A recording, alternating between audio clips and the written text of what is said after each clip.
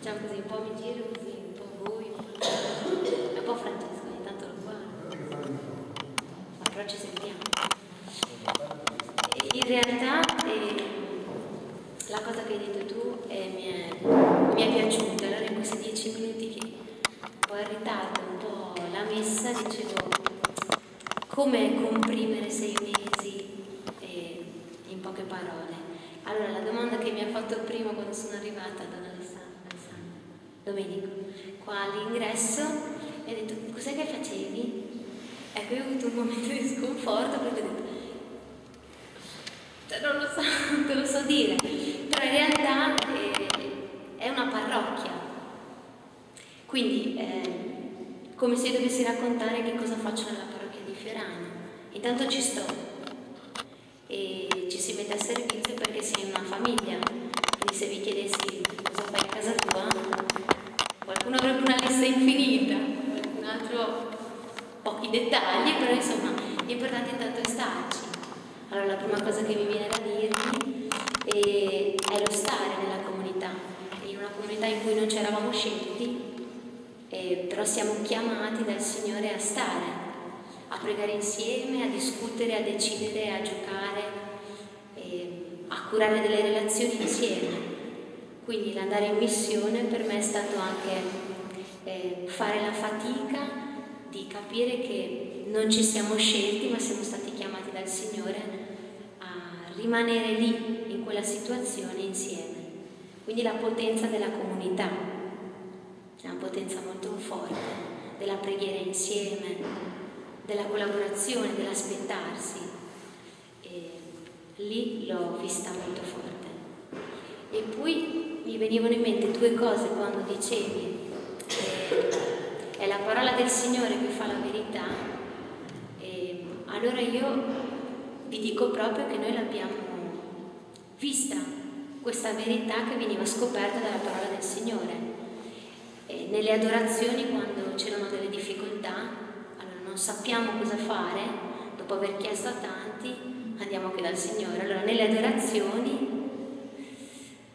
dopo le cose cambiavano, si trasformavano e noi vedevamo nella comunità che si potevano risolvere alcune situazioni di alcuni bambini, di alcune difficoltà che c'erano nei villaggi.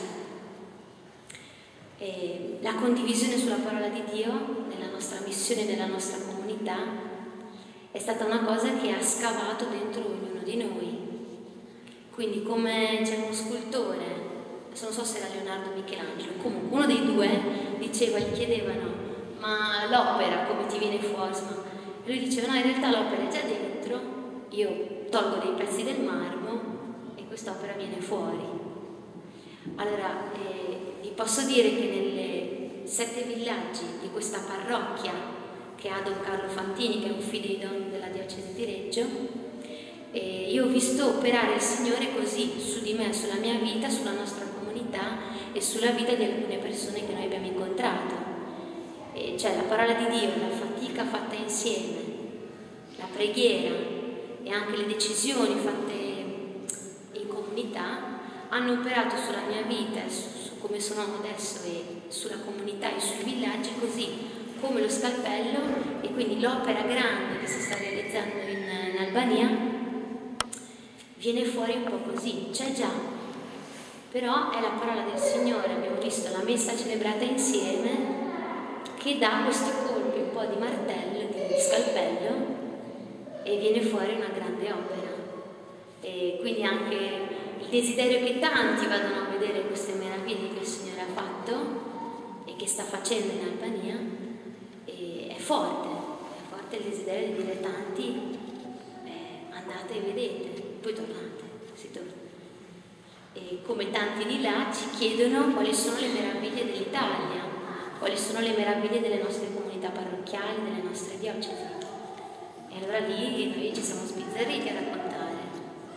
E quindi penso che questo scambio tra chiese e sorelle, e che si dice tanto, la chiesa di Reggio con la chiesa di Modena, la chiesa di Modena con quella di Reggio con quella dell'Albania, e anche tante altre chiese che sono presenti là,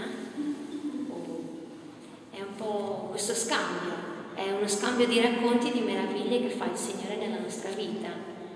E quindi se dovessi riassumere questi 6 mesi passati là, vissuti là, vi potrei dire che c'è un album di foto di persone, di volti che ho incontrato e che mi hanno insegnato questo, che quella parola del Signore si fa verità, come dicevi tu, anche nella propria vita, e ci si può raccontare le meraviglie che il Signore fa nella vita quotidianamente.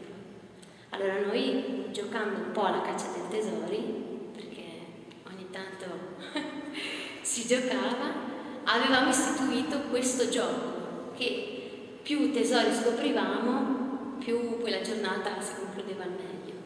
E i tesori che abbiamo scoperto sono tutti quei bambini handicappati nelle famiglie e nelle case che nelle zone della montagna albanese fanno fatica a vedere come tesori, quindi sono un po' bambini messi da parte, non curati o non considerati una ricchezza per la famiglia.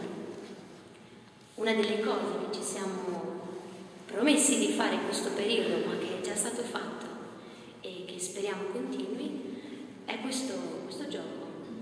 Una caccia ai tesori che il Signore si è divertito a spargere in giro per il mondo e che quando vengono trovati uno non riesce più a ricoprirli.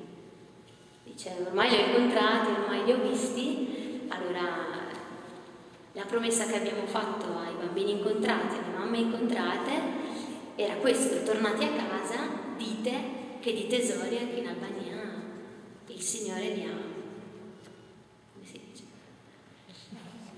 sparsi.